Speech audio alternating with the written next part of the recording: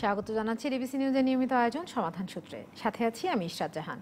এই অনুষ্ঠানে আমরা সপ্তাহের 5 দিন নারীদের নানা সমস্যা এবং তার সমাধান নিয়ে আলোচনা করে থাকি। এরই ধারাবাহিকতায় প্রতি মঙ্গলবার আমরা কথা বলি পারিবারিক সম্পর্কের বিষয়ে। আজকে আমরা কথা বলবো শিশুর ঠান্ডাজনিত সমস্যায়, বিশেষ করে অ্যাজমা সমস্যায় কী করবেন এই বিষয়টি নিয়ে। তবে শুধু আমরা বলবো না, বলবেন কিন্তু আপনারাও। স্ক্রিনে দেখানো নম্বরে ফোন করে যোগ দিতে পারেন আপনিও। আপনার প্রশ্ন উত্তর দেওয়ার জন্য আজ আমার সঙ্গে আছেন শিশু রোগ বিশেষজ্ঞ ডাক্তার সানজানা জামান। স্বাগত জানাচ্ছি আপনাকে। আমরা গত সপ্তাহে কথা বলছিলাম অ্যাজমা নিয়েই, সেটা আমরা শেষ করতে পারিনি, সেটারই কন্টিনিউশন করতে যাচ্ছি। অ্যাজমার ধরন বা কিভাবে অ্যাটাক হয়, তারপরে অ্যাজমার লক্ষণ, এগুলো নিয়ে আমরা কথা বলেছি। আজকে শুরুতে একটু জানতে চাই, ট্রিগারিং ফ্যাক্টর নিয়ে আপনি গত সপ্তাহে আমাকে বলেছিলেন, সেটারই একটু বাকি ছিল, সেটা নিয়ে একটু শুরু করতে চাই, যেটুকু বাকি ছিল সেখান থেকে। আসলে অ্যাজমার ক্ষেত্রে আমরা গত সপ্তাহে যখন বললাম যে ট্রিগারিং ফ্যাক্টরটা খুবই একটা ভাইটাল জিনিস, যেটা দিয়ে অ্যাজমাটা বারবার অ্যাগ্রাভেট হয় বা বারবার অ্যাজমার অ্যাটাকটা হয়। তো এই ট্রিগারিং ফ্যাক্টরগুলো আমরা গত সপ্তাহে যেমন ডিটেলস আলাপ করলাম, তার মধ্যে দেখা যায় যে মেইন হচ্ছে হলো আমরা বলছি যে এয়ার পলিউশন, এয়ার পোলেন বা এয়ার অ্যালার্জেন বা বাতাসে যেই ফুলের পরাগ রেণুগুলো থাকে, সেগুলো নিয়ে আমরা আরও ডিটেলস বলবো যে সেগুলো আমরা কিভাবে কন্ট্রোল করতে পারি। এছাড়া ঘরের যে ডাস্ট মাইটস থাকতে পারে, তেলাপোকা বা কোনো ফার্ড এনিমেল বা পশমযুক্ত বা পশমি যে এনিমেল কিংবা পাখি, সেগুলো যদি আমরা বাসায় পুষি, সেগুলো থেকে কিন্তু অ্যাজমাটা ট্রিগার করতে পারে। তাছাড়া দেখা যায় যে শিশুর অতিরিক্ত হাসি বা অতিরিক্ত কান্না, যেটা হাইপার ভেন্টিলেশন হয় বা শ্বাস প্রশ্বাসটা বেড়ে যায়, সেই ক্ষেত্রে কিন্তু অ্যাজমা ট্রিগার করে। এগুলোই মোটামুটি। এছাড়া স্মোকিং, সেদিন আমরা এটা নিয়ে ডিটেলস কথা বলেছি। Smoking, any kind of smokes, সেটাও কিন্তু বা ধোঁয়া, সেগুলোও কিন্তু অ্যাজমাকে ট্রিগার করে। আচ্ছা, অ্যাজমার ম্যানেজমেন্ট সম্পর্কে জানতে, কীভাবে ম্যানেজমেন্ট করতে হবে, আবার ম্যানেজ করতে গিয়ে ট্রিগারিং ফ্যাক্টরগুলো কীভাবে দূর করা যাবে, এই ব্যাপারগুলো নিয়ে জানতে। ধন্যবাদ। আসলে এই একটা সুন্দর প্রশ্ন আপনি করেছেন যে ম্যানেজমেন্ট, আপনি কিন্তু বলেন নাই যে চিকিৎসা। আসলে কিন্তু অ্যাজমার ক্ষেত্রে আমরা এটাকে চিকিৎসা যে বলছি, ম্যানেজমেন্ট মানে ব্যবস্থাপনা। তার মানে কি, সেটার মধ্যে অবশ্যই আমার চিকিৎসা ইনক্লুডেড, বাট এর পাশাপাশি আমার কিছু করতে হবে। আমার একটা গোল থাকতে হবে যেটা দিয়ে আমি ম্যানেজ করব, এবং এই গোলটা অ্যাকচুয়ালি একটা থিমের উপর দাঁড়িয়ে আছে। সেই থিমটাকে আমরা বলবো যে every child with asthma will be under control. প্রতিটা শিশু যার শ্বাসকষ্ট বা হাঁপানি বা হুইজ আছে, সে একটা কন্ট্রোলের আওতার মধ্যে আসতে হবে। এটাই হচ্ছে ম্যানেজমেন্টের টার্গেট। তো এই যে ম্যানেজমেন্টে আমাদের গোলটা তাহলে কি? প্রথম, যেহেতু এটা একটা সিমটম প্রডিউসিং ডিজিজ, এখানে শ্বাসকষ্ট হয়, বাচ্চা খুব কষ্ট পায়, প্রথমেই হচ্ছে আমরা তার সিমটমটাকে দূর করার চেষ্টা করব, যেটা আমাদের ট্রিটমেন্টের একটা পার্ট, বা ওষুধের মাধ্যমে আমরা তার এই কষ্টটা দূর করি। আর পাশাপাশি আমাদের একটা টার্গেট থাকবে যে এই শিশুটার বারবার যাতে অ্যাজমার অ্যাটাক না হয়, যেটা নিয়ে আমরা আরো পরে কথা বলবো, যে ট্রিগারিং ফ্যাক্টরগুলো অ্যাভয়েড করলেই এই এক্সাজারবেশন বা অ্যাটাকটা কমানো যায়। তাছাড়া লাংয়ের একটা নর্মাল ক্যাপাসিটি বা ফাংশন থাকে। আমাদের একটা শিশু যখন এখন থেকে অ্যাজমা থেকে ভুগছে, ও দীর্ঘদিন অ্যাজমা নিয়ে থাকবে, তো ওর লাংয়ের যে ফাংশন, নর্মাল যে ফাংশনটা, এটা আস্তে আস্তে কমে যায়, একটু হলেও কমে যায়। সেটা আমাদের মাথায় থাকবে, এমনভাবে আমরা তাকে ম্যানেজ করব যাতে সেটা না কমে। অ্যাজমার ট্রিগারিং ফ্যাক্টরগুলো ম্যানেজের মাধ্যমে এটা সম্ভব। তাছাড়া অ্যাজমার কারণে দেখা যায় যে একটা শিশু নর্মাল লাইফ, সেদিন বলছিলাম যে নর্মাল লাইফটা বাধাগ্রস্ত হয়, তার এক্সারসাইজ করতে পারে না, খেলতে পারে না। এটাও কিন্তু আমাদের মাথায় রাখতে হবে যে ওকে একটা নর্মাল লাইফ দেওয়ার আমাদের চেষ্টা করতে হবে। এবং ওভারঅল সবশেষে আমরা যেটা বলতে চাই যে ওভারঅল অ্যাজমার কারণে যে মর্টালিটি বা মৃত্যু রেট, সেটা আমাদের কমানো একটা উদ্দেশ্য এই ম্যানেজমেন্ট প্ল্যানের মাধ্যমে। যদি একটা পরিসংখ্যানে যাই, দেখা যায় যে 2001 সাল থেকে 2015, এটা যদি আমি কম্পেয়ার করি, 2001-এ এই অ্যাজমার অ্যাটাক বারবার হতো, যেটাকে আমরা মরবিডিটি বলি, যে অ্যাজমার কারণে যে অসুবিধাগুলো হয়, সেটা হলো 61%-এ। কিন্তু এই ম্যানেজমেন্টের মাধ্যমে, এই সচেতনতার মাধ্যমে আমরা কমিয়ে এখন তাকে আনতে পেরেছি 53%-এর মধ্যে। শুধু তাই না, আমরা যদি ধরি যে 2015 সালের একটা পরিসংখ্যান বলি, সেখানে দেখা যায় 3615 পেশেন্ট ওভারঅল গ্লোবালি বা ওয়ার্ল্ডে অ্যাজমার কারণে মৃত্যুবরণ করে। তো সেই মৃত্যুর মধ্যে কিন্তু 219টা সংখ্যা হচ্ছে যারা শিশু, এই যে 219 আমাদের এটা টোটাল মৃত্যু হার তো কমানো একটা উদ্দেশ্য থাকেই, কিন্তু আমরা যেহেতু চাইল্ডহুড অ্যাজমা বা শিশু অ্যাজমা নিয়ে বলছি, এই যে 219-এর সংখ্যাটাকে যাতে আমরা কমিয়ে আনতে পারি, এটাও কিন্তু আমাদের ম্যানেজমেন্টের একটা অংশ। আচ্ছা, আমাদের সাথে একজন দর্শক যোগ দিয়েছেন। দর্শক, আপনার নাম বলে প্রশ্ন করতে পারেন। জি, আমি টঙ্গী থেকে সিনথিয়া বলছিলাম। আমার বলুন সিনথিয়া। বাচ্চার ঠান্ডা লাগলে ওর অনেক কাশি হয় আর কি। কাশি হলে কাশি কাশতে ওর বুকের নিচে দেবে যায়, তো কাশি থামানোর জন্য কিছু সমাধান থাকতে পারে। তো ওকে নেবুলাইজ করা লাগে, অনেকে বলে নেবুলাইজ করলে নাকি ক্ষতি হয়। নেবুলাইজে কি কোনো ক্ষতি আছে? আর বাচ্চার কাশিটা কমানোর জন্য কি করণীয়? ধন্যবাদ আপনার প্রশ্নের জন্য। আপনার বাচ্চা কতদিন ধরে এই কাশি বা এই বুকের নিচে বসে যায় এটাই ভুগছে? সংযোগটি বিচ্ছিন্ন হয়ে গেছে। যেই সমস্যাটার কথা বলেছে সেই অনুযায়ী আপনার কাছে কি মনে হচ্ছে? উনি যে সমস্যাটার কথা বললেন সেটা হচ্ছে, ওনার প্রশ্ন ছিল যে নেবুলাইজার, ওর শ্বাসকষ্টের জন্য নেবুলাইজার দিতে হয়। তো অনেকে বলে, আসলে এটা অনেকে বলে একটা ভুল ধারণা যে নেবুলাইজার দিলে হার্টের ক্ষতি হয়। এগুলো হচ্ছে কিছু কুসংস্কার। আসলে হার্টের সমস্যা হলে সেটা আলাদা, কিন্তু নেবুলাইজারের কারণে কখনো হার্টের সমস্যা হয় না।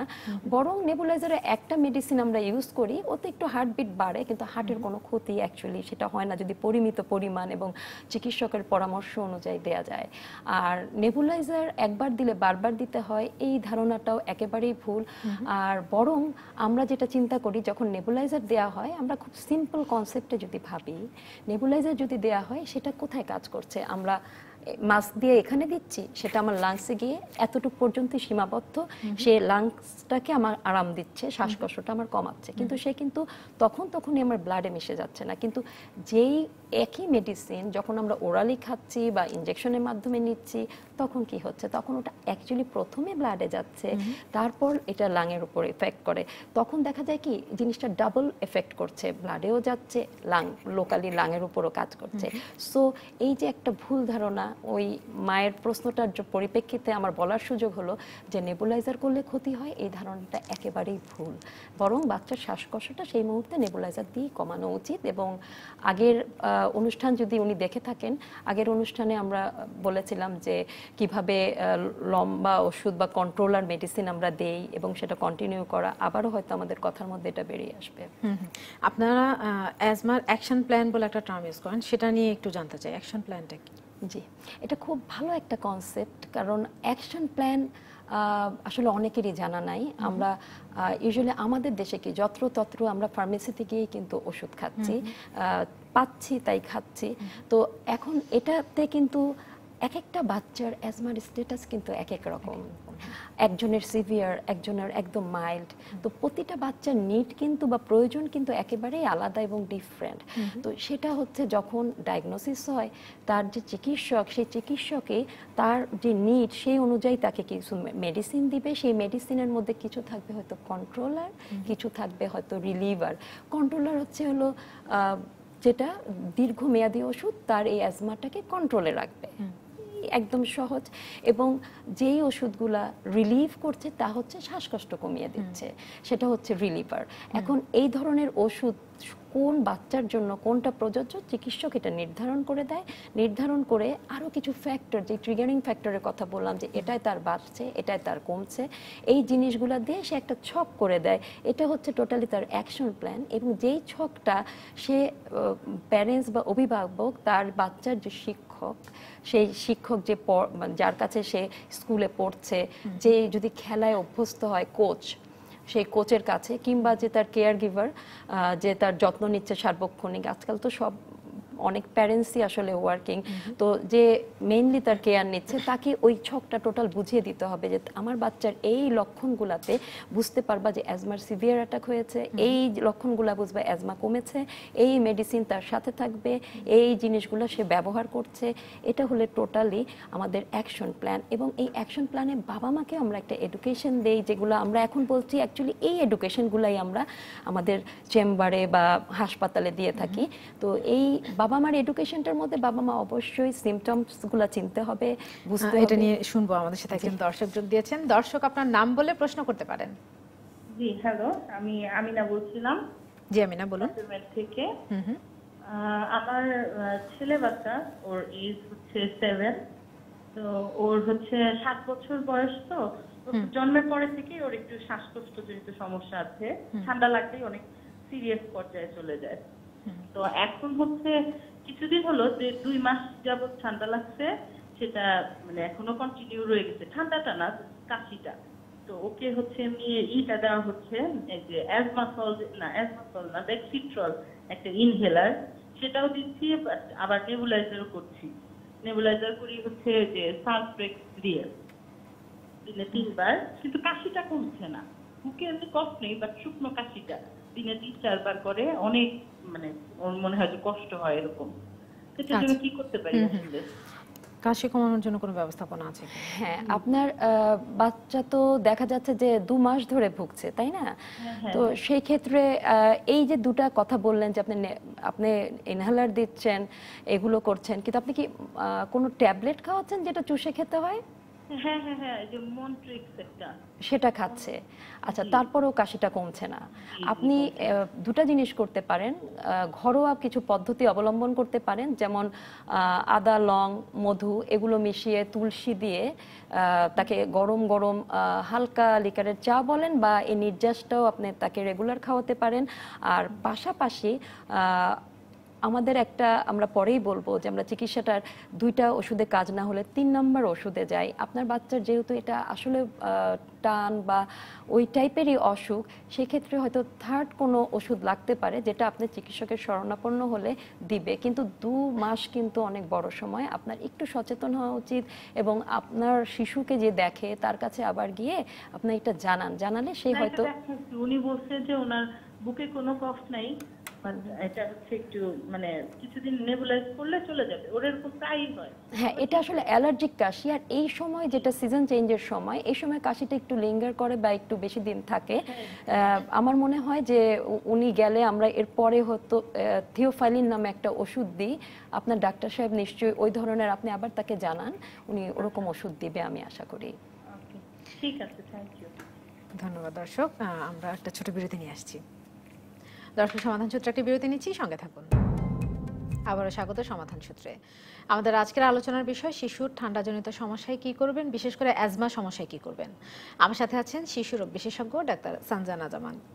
সঞ্জনা জামান, আপনি আমাকে বলছিলেন অ্যাকশন প্ল্যান নিয়ে, বাবা মার এডুকেশন যেটা, সেই ব্যাপারটা নিয়ে বলছিলেন।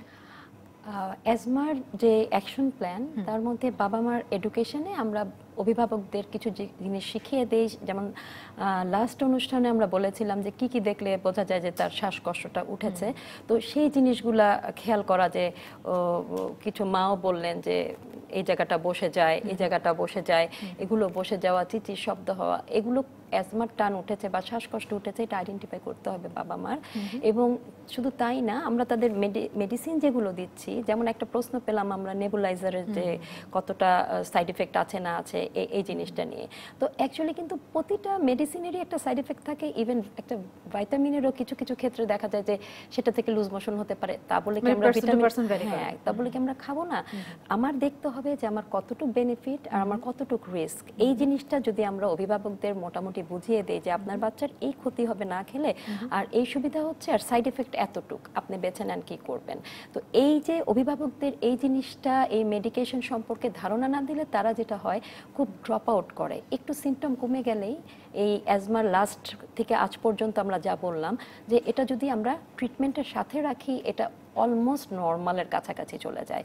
তো এই জিনিসটা করার জন্য বাবা মার বুঝতে হবে যে ওষুধের কতটা গুরুত্ব, এই জিনিসটাও আমাদের অ্যাকশন প্ল্যানে আমরা অভিভাবকদের মোটামুটি বুঝিয়ে দিই। এবং একটা রেগুলার ফলো আপ থাকা জরুরি।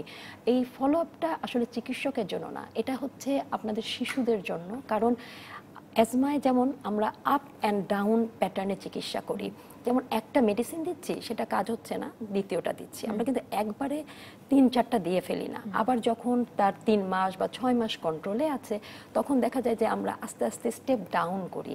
সেই স্টেপ ডাউন করে মেডিসিন কমে আনি, এবং একটা বয়সে দেখা যায় অনেক সময় মোটামুটি অনেক বছর ধরে যদি কন্ট্রোল হয়, তখন কিন্তু আর মেডিসিনের খুব একটা প্রয়োজন হয় না। তো এই যে জিনিসগুলো, যে মেডিসিনে অ্যাডারেন্স করে রাখা বা সম্পৃক্ততা রাখা অভিভাবকের, এই জিনিসটার জন্য এই অ্যাকশন প্ল্যানের আওতায় তাদেরকে আনতে হয় বা তার থাকা উচিত তার শিশুর স্বার্থে, এবং বছরে একবার করে লাং ফাংশনটা একটু অ্যাসেস করতে হয়, যেটা 6 বছরের কম শিশুরা পারে না, কারণ ওটা ফ্লোমেট্রি করা হয়, তো ওরা ওইভাবে কোঅপারেট করতে পারে না, কিভাবে বাতাসটা ছাড়বে বা পারে না, প্রেশারটা দিতে পারে না। কিন্তু 6 বছরের ঊর্ধ্বে যে শিশুগুলা, তাদের বছরে একবার ফ্লোমেট্রি করলে তাতে বোঝা যায় যে তার লাংসের কন্ডিশনটা কি। তাহলে আমরা বছরে একবার করে দেখতে পারি যে এটা আমরা কন্ট্রোলে রাখতে পারলে এটা খুব একটা অবনতির দিকে যায় না বা লাংয়ের ফাংশনটা ওভাবে কমে না। গোড়া থেকেই যদি আমরা এই জিনিসটার দিকে খেয়াল রাখি তাহলে দেখা যায় যে আউটকামটা খুব ভালো হয়। ট্রিটমেন্টের কন্টিনিউশনটা খুব জরুরি। আমাদের সাথে একজন দর্শক যোগ দিয়েছেন। দর্শক, আপনার নাম বলে প্রশ্ন করতে পারেন। হ্যালো, আসসালামু আলাইকুম। ওয়ালাইকুম আসসালাম। আমি একটু আপনার সাথে জানতেছিলাম যে আমার বাচ্চাটা 10 বছর, ছোট থেকে একটু ঠান্ডাজনিত সমস্যা, তো এখন কন্টিনিউ মোনা আর সাথে আপনার সেন্টেলেন 2.5। অনেক সময় শ্বাসকষ্টটা হলে মানে চোখ দমকা পানি আছে, অনেক মানে ওর কষ্ট থেকে আমাদেরও খুব খারাপ লাগে। এখন আপনার প্রশ্নটা কি জানতে চাচ্ছেন? জি জি, এখন জানতে চাচ্ছি এই সমস্যার একটু সমাধান। আচ্ছা, অবশ্যই আপনার বাচ্চার কষ্ট দেখলে, শ্বাসকষ্টর কষ্ট দেখলে কষ্ট লাগবে। এই ক্ষেত্রে আমরা বলি কি, চারদিকে এত বাতাস, এত অক্সিজেন, কিন্তু যার শ্বাসকষ্ট সে বোঝে যে সে একটা সিঙ্গেল পরিমাণ, একটা ন্যানো পার্টিকেল পরিমাণের বাতাস পাচ্ছে না। এটা আসলেও কষ্টকর। কিংবা আমরা বলি একটা মাছকে ডাঙায় তুলে দিলে যেমন সে পানি ছাড়া হেল্পলেস, বাতাস ছাড়া ওই শিশুটাও কিন্তু ওই মুহূর্তে হেল্পলেস। আপনার তো ডেফিনেটলি কষ্ট লাগবে, ডাক্তার হিসেবে বা চিকিৎসক হিসেবে আমাদেরও কষ্ট লাগে। এখন আমার কথা হচ্ছে যে ও কিন্তু 10 বছরের মধ্যে অনেকটা ইমপ্রুভ করার কথা। আপনারা কখনো কি ওষুধ বন্ধ করে দেন, এই যে মন্টেলিউকাস বা এগুলো যে খাওয়াচ্ছেন? উনি খুব সুন্দর লাইনে নেই, সংযোগটা বিচ্ছিন্ন হয়ে গেছে। আচ্ছা, সেক্ষেত্রে আপনারা যদি ওষুধ বন্ধ করে দেন, সেই কারণে কিন্তু এই সাফারিংসটা লম্বা সময়ের জন্য হতে পারে। এটা যেটা করতে হয়, এটা একটু দীর্ঘ সময় ধরে যদি ট্রিটমেন্টটা করে, 1 বছর 2 বছর, তখন দেখা যায় যে আস্তে আস্তে প্রকোপ কমে আসে। না হলে ছোটবেলা থেকে যার ঠান্ডা কাশি 10 বছর পর্যন্ত কিন্তু তার স্টে করার কথা না। তো সেই ক্ষেত্রে ওনাদের উচিত যে থার্ড কোনো মেডিসিন, যেটা আমি স্টেপ আপ বলছিলাম, সেটা লাগে কিনা এটা ভালো কোনো চিকিৎসকের পরামর্শ নিয়ে ওইটাই যাওয়া উচিত। আচ্ছা, কন্ট্রোল অফ ট্রিগার সম্পর্কে জানতে চাই। হ্যাঁ, কন্ট্রোল অফ ট্রিগারটা আসলে খুবই জরুরি, কারণ অসুখ হলো আমরা মেডিসিন দিচ্ছি, নেবুলাইজ করছি, তার চেয়ে খুব সূক্ষ্ম পর্যায়ে যদি আমরা বিভিন্ন জিনিসগুলা খেয়াল রাখি, তখন হয়তো আমাদের ওই নেবুলাইজার মেডিসিন ওই ধরনের ইয়েতে যাওয়ার আগেই আমরা অনেকটা কন্ট্রোল করতে পারি অ্যাজমাকে, এবং বারবার অ্যাটাক থেকে রক্ষা করে তার লাংটাকেও কিছুটা রক্ষা করতে পারি। জিনিসটা সূক্ষ্ম, বাট এটার ইম্প্যাক্ট কিন্তু অনেক যদি চিন্তা করেন। দেখেন, আসে এয়ার পলিউশন থেকে। তো এয়ার পলিউশন কন্ট্রোলের জন্য আমার ব্যক্তিগত জীবন থেকে জাতীয় পর্যায়ে আমাদের যা যা করণীয়, যে স্টেপ বা যে ধরনের লেজিসলেশন, যে ধরনের নিয়ম কানুন তৈরি করা উচিত এবং ইমপ্লিমেন্টেশন হচ্ছে কিনা ফলো আপ করা উচিত, সেটা করলাম। আর এছাড়া যদি আমরা ধরি এয়ার পোলেন বা পরাগরেণু, পরাগরেণুটা কিন্তু একটা খুব ইম্পর্টেন্ট ফ্যাক্টর অ্যাজমার জন্য। আমাদের বাংলাদেশে কিন্তু সবচেয়ে বেশি পোলেন পাওয়া যায় মার্চ মাসে, বা এই সময় বাতাসে সবচেয়ে বেশি পোলেন ঘোরে, এবং পোলেন কমে আসে জুলাই মাসে। তো তখন আমি কি করব, আমার শিশুকে আমি মোটামুটি ইদানিং কিন্তু ওয়েদার ফোরকাস্টের সাথে, ইভেন আমাদের বাংলাদেশে কেউ ওয়েবসাইটে গেলেই ওয়েদার ফোরকাস্টে দেখবে যে পোলেনের মাত্রাটাও শো করছে, পরাগরেণুর মাত্রাটাও শো করছে আমাদের ঢাকার।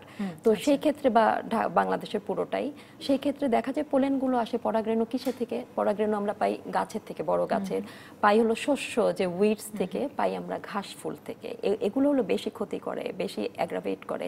তো এগুলোর মাত্রা সুন্দর করে ওয়েবসাইটে গেলে দেখা যাবে যে আজকের দিনে কতটুকু পোলেন আছে আমার দেশে। তো ওটা দেখে যদি বাবা মা ওই যখন ম্যাক্সিমাম পিক থাকে তখন শিশুকে মাস্ক ব্যবহার করে, তখন দেখা যায় যে ওই এক্সপোজার থেকে শিশু কিছুটা রক্ষা পায়। মাস্ক ব্যবহার করার অভ্যাসটা আমাদের দেশে খুব কম, তাই খুব কম, কিন্তু এটা করলে একটা সিম্পল সলিউশন। আমার কতগুলো অ্যাটাক থেকে বাঁচছি আমি, এটা গেল। এরপর ধরি ধোঁয়া। ধোঁয়া তো একটা খুব বড় একটা কালপ্রিট। ধোঁয়া, যেখানে যাচ্ছি কালো ধোঁয়া, যেখানে যাচ্ছি ধোঁয়া। এখন স্মোকিং, এই ক্ষেত্রে কখনো কোনো অভিভাবক ঘরে স্মোক করবে না, কখনোই না। এটা সবচেয়ে প্রথম তার সন্তানের প্রতি তার দায়িত্ব। আর যদি একান্ত স্মোক করে যে করবে তাকে তো প্রিভেন্ট করা যায় না, সেই ক্ষেত্রে সে একদম স্মোকিং জোনে গিয়ে যদি আমাদের দেশের এই জিনিসটা যদি একটু আমরা সেট আপটা আবার ঠিক করতে পারি যে একদম রেস্ট্রিক্টেড কিছু স্মোকিং জোন থাকবে, সেগুলোকে ফলো করতে হবে। আর এছাড়া গাড়ির কালো ধোয়া, এই স্মোকগুলোকে যদি কিছুটা প্রিভেন্ট করা যায় তাহলেও আমাদের ট্রিগারিং ফ্যাক্টর একটা কমছে।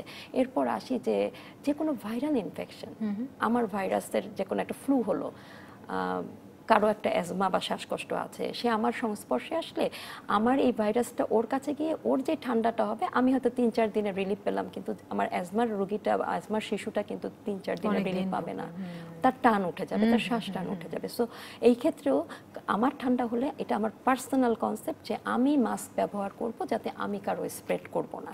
এই চর্চাটাও আপনি যেটা বলছিলেন এটা খুব ইম্পর্টেন্ট। আমাদের দেশে মাস্ক ব্যবহার করে না, পেশেন্টও করে না, আর আমি হেলদি বাট আমি এখন অ্যাটাকে পড়েছে আমিও করি না। তো এই চর্চাটা করলেই কিন্তু আমাদের এক্সপোজারটা অনেক বেশি কমে যায়। তারপরে আসি যে আমাদের ঘরে যে ডাস্ট মাইটটা কি? ডাস্ট মাইটটা ছোট ছোট জীবাণু যেটা আমরা চোখে দেখি না, কিন্তু ওর বসবাস কিন্তু ওই ধুলার সাথে, ওই ডাস্টের সাথে।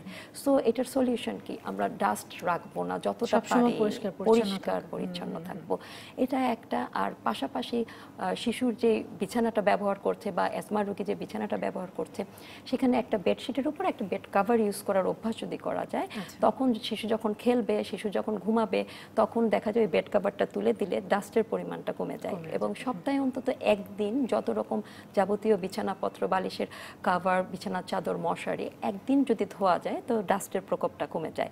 আর ঘরের যে হিউমিডিটি যদি কমিয়ে 30 to 50% নিচে রাখতে পারি, তখন দেখা যায় ডাস্ট এবং ডাস্ট মাইটসের জন্মটা খুব কম পরিমাণে হয়।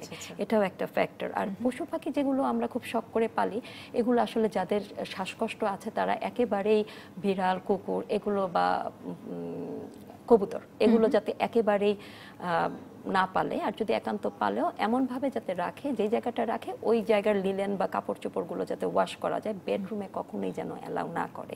আরেকটা আছে তেলাপোকা, ছোট একটা জিনিস কিন্তু ও কিন্তু সাংঘাতিক রকমের অ্যাজমাকে ট্রিগার করে। এখন তেলাপোকার জন্য আমাদের হয়তো ওষুধ ব্যবহার করলাম, আবার যদি উচ্ছিষ্ট খাবার বা পানি এগুলো যত্রতত্র রেখে না দিলেও কিন্তু তেলাপোকার আক্রমণটা কমে যায় এবং এক্সপোজারটা কমে যায়। এরপরে আসি যে তাহলে আমরা মাস্ক ব্যবহার করালাম আর ঠান্ডা কাশি পেশেন্ট থেকে দূরে রাখলাম, এগুলা কিন্তু ছোট্ট ছোট্ট টিপস। কিন্তু আমার হাতে আর বেশি সময় নেই, খুব অল্প সময় আছে, আপনি আমাকে যদি ইনহেলারের ব্যবহারটা সম্পর্কে একটু বলেন। Thank you. এটা খুবই অল্প, 30 সেকেন্ডের খুব মধ্যে বলতে অল্প বলছি যে ইনহেলারটা ব্যবহার করা আসলে এটা আমার সবাই প্রতি অনুরোধ, আপনার শিশুকে এটা প্রপারলি ব্যবহার করতে বলবেন। এই জাস্ট ক্যাপটা, এটা আমি একটা ইনহেলার, এটার ক্যাপটা প্রথমে রিমুভ করতে হয়, রিমুভ করে এটাকে ঝাঁকিয়ে নিতে হয়, ঝাঁকিয়ে নিয়ে মুখের সামনে দিয়ে বাচ্চাকে বলতে হয় তুমি শ্বাস আগে ছেড়ে দাও, বাচ্চা শ্বাস ছেড়ে দিবে, শ্বাস ছেড়ে দেওয়ার পর এটার সামনে দেওয়ার পরে বলতে হবে উপরে, এটাকে প্রেস করতে হবে, প্রেস করে বলতে হবে তুমি এবার বুক ভরে শ্বাস নাও। এরপরে এটা বের করে নিয়ে ওকে বলতে হবে 10 সেকেন্ড সে শ্বাসটা বন্ধ রাখবে, দেন সে শ্বাসটা ত্যাগ করবে। এবং ইনহেলারের জন্য স্পেসার পাওয়া যায়, যারা করতে না পারে স্পেসার ব্যবহার করবে। আর ইনহেলারের পর অবশ্যই 10 থেকে 15 মিনিট পর শিশুকে কুলি করায় দিতে হবে যাতে মুখে ঘা না হয়। অসংখ্য ধন্যবাদ ডাক্তার সঞ্জনা জামান। দর্শক, সমাধান সূত্র এই ছিল আজকের মতো। ডিবিসির সঙ্গে থাকুন 24 ঘন্টা।